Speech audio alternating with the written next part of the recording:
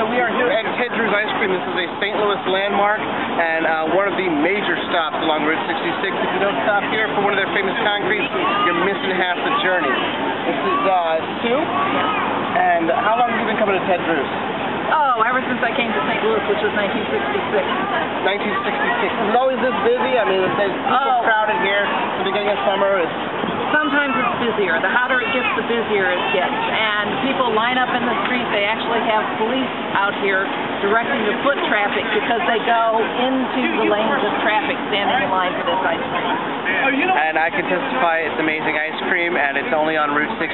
Ted Drewes, St. Louis, Missouri.